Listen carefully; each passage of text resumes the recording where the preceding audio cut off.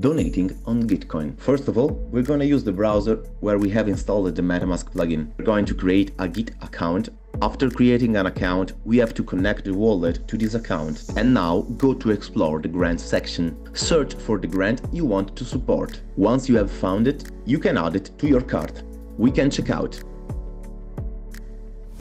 From this panel, you can choose how much you will donate, as low as €1, and then proceed to checkout with Polygon for the lowest fees.